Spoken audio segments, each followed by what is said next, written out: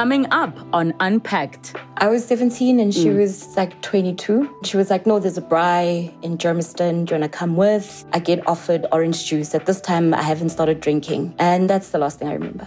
Waking up and I'm staring at the sky and it's dark. So I was only wearing a top and nothing at the bottom.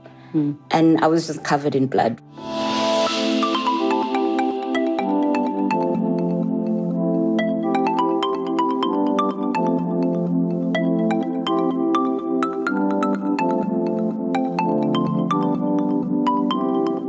She was gang raped as a teenager but has survived and is here to share her story. Let's unpack.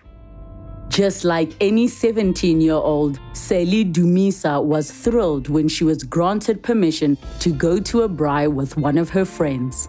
Having shared a ride with others headed to the same location, she did not know what would transpire from this drive. 18 years later, she is here. This is part 1 of her story. Let's unpack. Sally, welcome to the show. Thank you so much for joining us. Thank you so much for having me. So take us back to that fateful day and what were the events leading up to what happened? Sure. Okay. A friend, I'll say a friend at that time, was a friend of my sister's. And she befriended me, a little older than me, by 3 years. And she said I was a really nice person and she wanted to be my friend. And our friendship started like that. And then you guys were how old at the time? I was 17 and she was like 22. So you're still school-going age? I'm still school-going age and she isn't. And she was like, I'm a really nice person to hang around with. So she befriended me and stopped being friends with my sister and she became friends with me. And she said the one time, look, have you ever been to a party or a braai? At that time, I was a slow developer. I mean, partying wasn't something that was on my mind. And she was like, no, there's a braai in Germiston. Do you want to come with? It's going to be a couple of friends. And I mean, I'm like, it's a braai, sure, why not? You're older than me. It's going to be okay. At that time, my mom was traveling around the world because she was a nurse. So my care guardian was my sister. So I said to my sister, I'm going to this braai with such a person. And she was like, it's completely fine because she knows her. The arrangements were I was going to go to her house. And from there, we were going to get picked up and then go to the braai. I got to her house. I mean, I was so excited. This is literally like my first sort of like outdoor function. Excited, went and bought a little outfit for the braai, went to her house, met her there, we changed, got ready. Then they came to pick us up. When they picked us up, it was a kombi. In the kombi, there were 5 guys, me and her. So were these supposedly like people she knew? Yeah, they knew her. So it was people who she knew. Yeah. There was nothing odd about 5 guys being in a kombi. You were feeling safe and everything was okay? Honestly speaking, at that time, my mind didn't even, I mean, it's literally being naive. My whole safety net was I'm traveling with somebody that I know, that my sister knows. There's nothing to worry about. Yes. So even getting into the kombi and there's like 5 guys and we're the only girls doesn't raise any alarms to me at that point. And the conversation is, we're still going to go pick up other people on the way. Yes. So I'm not stressed. Yes. We get in the kombi, I get offered orange juice. At this time, I haven't started drinking. And that's the last thing I remember. So literally straight up, somebody offered you orange juice. And can you recall for me, what ages the guys seemed like they were and what maybe the conversation was in the car? So out of the 5 guys, 2 I know, in the sense when I say no, I've seen them in my area. It's the kind of guys, maybe if I get off the bus stop from school, I'd see them at the corner, I'd see them, Age-wise, they were her age, 20-something, early 20s. Yeah, I would say, yeah. And what was the conversation like when you got in the vehicle? There wasn't much of a conversation with me, outside of the fact that I think just before we got in the kombi, the one guy's like, oh, it's finally cool to hang out with you, something along those lines. Yeah, but there wasn't any conversation with me, but they were all having a chat. And what was the plan going to be, that you are all going to the same party? The braai. The same braai, yes. So the plan was, apparently we're going to leave there. We were the last people. We were being picked up and then going to pick up other people on the way. And then we're going to go to the braai. And then after the braai, come back, get dropped off at her place. And then she would take me home, walk me home. Because she lived like maybe 3-4 streets away from my house. So they offer you orange juice. And that's the last thing that you remember. What is the next thing that you recall? Waking up and I'm staring at the sky and it's dark. And my head hurts. And my first thought is like, where's my friend? Or where's the person I came with? And then the second thought was, where am I? I remember stretching my hands because I was lying on my back, stretching my hands, trying to feel, because my head hurt. I couldn't lift my head to sort of look around. So I stretched my hands to feel where I am. And obviously, as I looked around, I could see the sky, feeling around. I'm like, okay, this is grass, felt like. And I tried to listen. I couldn't hear anything. I couldn't hear cars. I couldn't hear nothing. And then I think at that moment, fear hit me. Like, I just got scared. I was like, I know something terrible has happened, but I don't want my sister finding me like this. So the next thing is I just started pushing myself with my hands to, I don't know where I was going, but I was like, let me just move, because if I stay here, I don't know. Yeah. Was there anything at that time that was familiar? At that moment, I don't want to lie to you. Besides confusion and fear, nothing. The only thing I could hear is just like crickets and looking into the sky and seeing pitch black. And the confusion is like, how do I go from daylight minivan to not knowing where I am and it's night? So what happens after that? Somehow I managed to, I don't know this, but I managed to push myself up with my hands far enough to get to what was like a little pathway, because not far from that was the highway.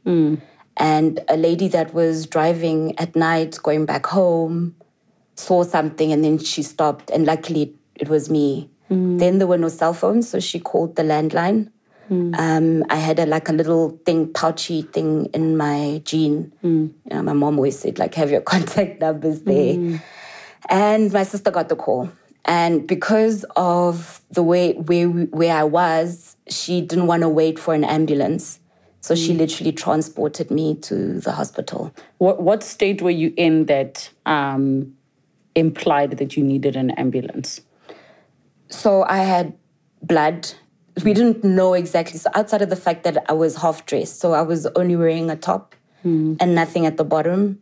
And I was just covered in blood from my head all the way down. So she was just panicking and I'm panicking. Now I'm panicking because I can see somebody, but I don't know what to say besides my headache, and I'm also just a mess. Yeah.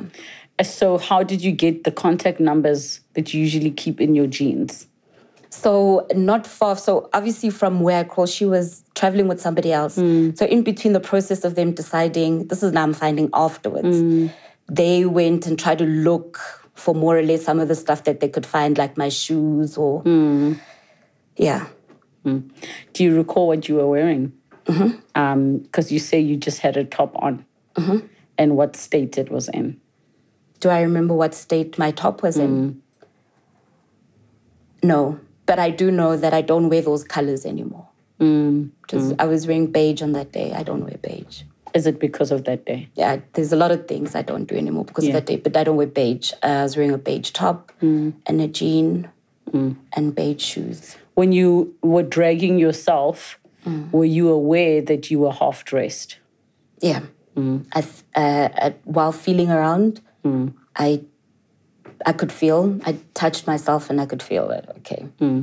You said you knew something bad had happened. When did it dawn on you how bad it was? When I got to hospital. Okay.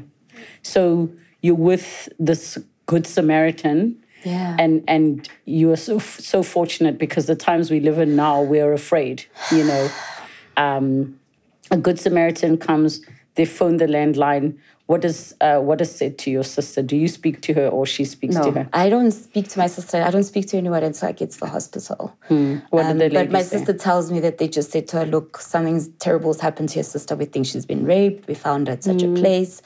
Where do you guys live? Then at that time, we were staying in Hillbrow. And we're like, okay, fine. We're going to bring her to the nearest hospital to there, which was Johannesburg Hospital.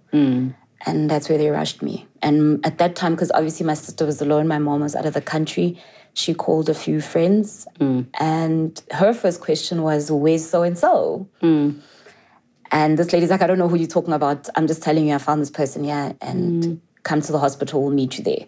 When I got to the hospital, the police were already there with my sister as well. So you arrive at the hospital, and I mean, you still have a whole car ride. Did you eventually understand where it was that you were? Did they tell you where you were? She kept talking to me, yeah. She kept, but a lot of that part of the car ride, I think I blocked out personally. I have no distinct sort of recollection as to what I was thinking or going through. I think the only real thoughts and emotions I can tell are from the hospital, because that's when I'm also starting to piece. I'm also just as equally surprised as everybody, because even when I got to hospital, my sister's like, what happened? What do you say? I don't know. So you get to the hospital, your sister is there, the police are there. What is the first thing that happens at the hospital? So firstly, the nurses started tending to me. The first nurse that attended to me, she started crying, and then she saw me look at her.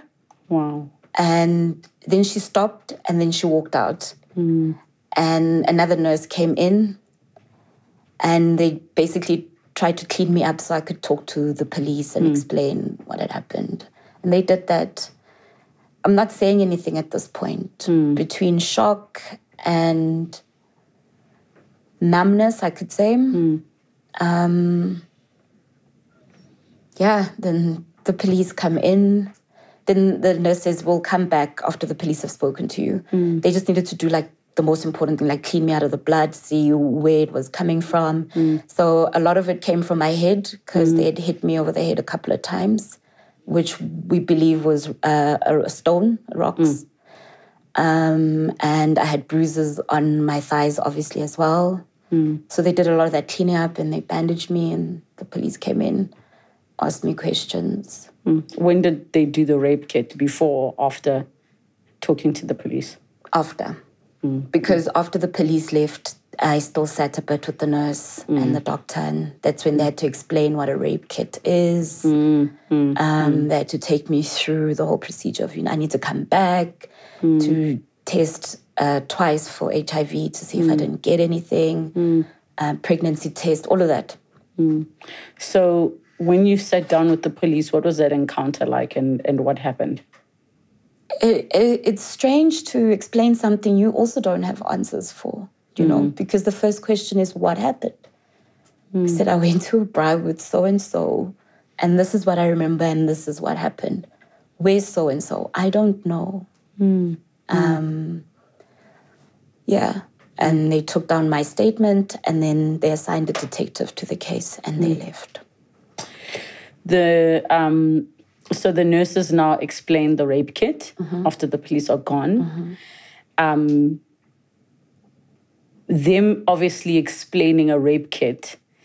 Were they saying to you, we want to see if you have been raped, or they had already decided told me that you have been raped? Yes, they told me. In fact, they told me immediately while they were cleaning me. Yes. The lady who was cleaning me on my lower parts explained to me fully what had happened. What did she say? She said to me, I don't know if you know, but you were raped. And I said, okay. And she said to me, and the way it looks, it was like a vicious, Then she proceeded to ask me, do I know? And then I just broke down, because I'm tired of answering a question I don't have answers to. How did you take her saying to you that you've been raped and it seems it was violent? Honestly, while in hospital, I'm numb. Like, I couldn't even talk. I think even my sister tried to talk to me. One of my sister's friends tried to talk to me. I had nothing to say. I remember crying, but I had nothing to say. I didn't know what to say. It was a shock just as much as it was for everybody else. Because you were almost learning the facts as they were learning the facts. Yeah. Yeah. It would be different if the actual rape happened and I was conscious and they took me. So the nurses told you what's happened. What did they explain the rape kit is for? So what they explained the rape kit was for was it's to help me not get sick. If maybe whoever raped me had HIV or whatever the case.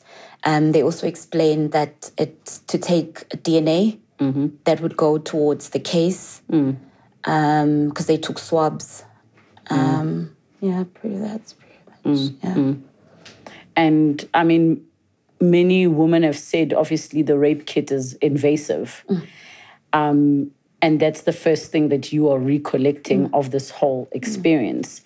Did you feel like it was a violation of sorts when it was happening, even though you understood why it needed to happen? The whole process after my rape was a violation. I felt victimized all through the process. You get to hospital and you can hear the nurses talking, you know, the way you get handled, you know, another nurse comes in, "Nus ban, hey, we bonile patient take what ban." Then whoever changes shift is in there to check to see this girl that had this thing happen to them. When they're doing the rape kit, it's spreading your legs and it's another process altogether that just... What were some of the things you heard the nurses saying about you? I think the one that really stuck was I heard a nurse talk to another nurse and she was like, where was she going? You know, why isn't this ganja zenzakala bebayapi? Wow. At that time, she doesn't even know my story. She hasn't even taken 5 minutes to come sit next to me and talk to me. But she had already drawn some sort of a conclusion. But the police that was actually, she was nice. I think she understood what was going on because she tried not to even pressure me with questions. And she was just like, look, the detective will come to your house, but just take it. But she was the nicest I can think out of all the females that I met out of that situation on that day. So after the rape kit, what was the next thing that needed to happen? So they wanted to keep me in hospital and I was, no. I asked my sister, can we go home? And my sister was like, yes. And I went home. And yeah, that was hard because, mind you, my sister's only 2 years older than me. And she has to now step into this role of trying to see how she helps me, or the hospital said nothing about therapy or counseling. So I just went home. And the first night I didn't sleep. I just sat on my floor and closed all the windows. And the only question on my mind was like why? The only thing I wanted to know, I think, for the first few days was, where's so-and-so and why? Why? Did your sister try and call her? At that point, we were advised to just leave everything to the police. And I think my sister wasn't so focused on that. She was more focused on me, if anything. And yeah. And then I didn't sleep that night. Kind of just sat through it. And then in the morning, a detective came, the detective that was assigned to my case. And funny enough, he lived down the road from me. So he never got tired. He was at my house every day for like a month. So talk us through those days that came after, and what were those days like for you? Because, I mean, you have your normal life, but that had to be on hold? I wouldn't say it had to be on hold. It stopped. I had to pick up a new life. So the next day, the detective comes and he says, I'm Detective so-and-so. I'll be doing your case. I'll be doing the investigation, all of that. And he says, well, yesterday when I got your file, the first thing I did was to call the person you were traveling with to find out, like, what happened. And she told us that you passed out in the car on the way to the braai. And then she left you in the car during the braai. And then when she came back from the braai to the car, you weren't there. And then she went home. When the police called her, she was sleeping. So they said, how do you sleep when you went somewhere with somebody? And I mean, I think to myself, I wouldn't be able to sleep if I went somewhere with somebody who's a female, younger than me, and they just disappear.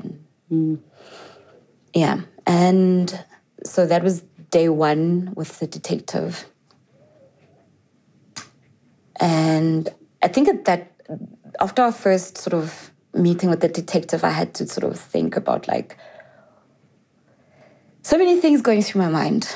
Later that afternoon, I got a call from the mother of the lady that I traveled with. And she said, how are you? I said, I'm obviously not okay. And she said to me, listen, I just wanted to tell you that what happened to you is very shameful. This is something you should never mention to anyone ever again. When my sister said it was her on the phone, for some reason I thought she would say something comforting as a mother. So when she said that and I dropped the phone, I was like, okay, I shouldn't say anything to anyone. And that was my stance going forward. Yeah. You chose that to be your stance because obviously somebody much older that you would consider a mother figure of sorts said to you, this is very shameful, don't talk about it. Did you ever go to your sister to tell her what was said to you? Yes. And what did your sister say? I think she was just shocked at that was said to me. And she was like, don't pay any mind. I think my sister was just equally traumatized. Equally traumatized by the whole thing. And at that time, I wasn't talking much. So I kind of went into silence for a couple of months. So I didn't do anything. I stopped going to school. I would lock myself up in the room. And no lights. I wouldn't bath. Nothing. I didn't want to talk. To the point that I stopped seeing the detective as well. I just got frustrated at looking. Because every time he'd come and give me feedback, I think maybe he was thinking it was good because it's showing progress. But he was just traumatizing me further. And then after about 2-3 weeks, I started getting flashbacks, like tiny flashbacks of the incident. And then that was just drove me up the wall. So I just stopped seeing anyone or talking to anyone. Describe what one of your flashbacks was like. What did you see? They're not clear. So it's like, have you ever been highly intoxicated and then you can't see straight? Everything's moving. My flashback, it's sort of like waking up and going back into sleep. But in that wake, I see heads. I see partial act, but I can't tell you what's. I can't tell you what's going on, but I can see these heads over me, and then it's almost like it's foggy. Then I go back into sleep again. Yeah. Did your flashbacks, because we've spoken about what you saw, did they have any other senses like certain smells or textures that you felt, maybe things like that? So because I didn't do therapy earlier, like immediately after my rape, I didn't know that all those things were flashbacks. About a year after, well, not a year, but a couple of months down the line, I had gone out to the supermarket and a smell, and I just went crazy because it triggered a smell from that night. Yeah, but yeah. And when you say went crazy, what do you mean went crazy? My anxiety just took over. So for a good year and a half, I couldn't go out in public normally. I had an issue being around more than 2-3 people. I hate people standing behind me. I didn't like somebody walking up to me trying to talk to me. For me, it's just like a big no-no then. Heavy anxiety. So I started screaming. And I was at the spa and I started screaming. And people was like, what's wrong with her? They had no idea. I started screaming. Yeah, I went crazy. Somebody helped me. Like, where do you live? I told them and they walked me home.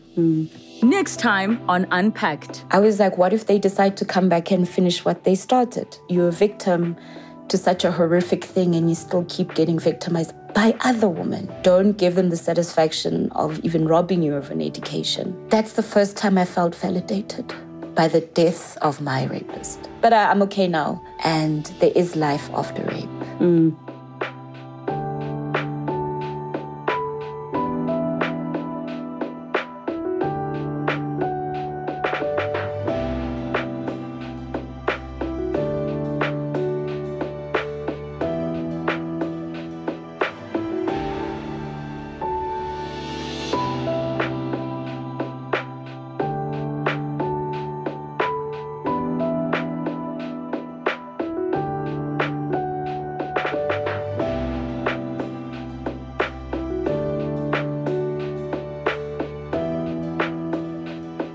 Thank you so much for watching Unpacked with Relebogile Mabotja. Make sure you subscribe to my channel where you can get to watch more episodes. But more importantly, you can be part of our online community. Comment down below, share with us who you'd like to see on the show, what story you'd like us to discuss. We love engaging with you. Keep it coming and don't forget to subscribe.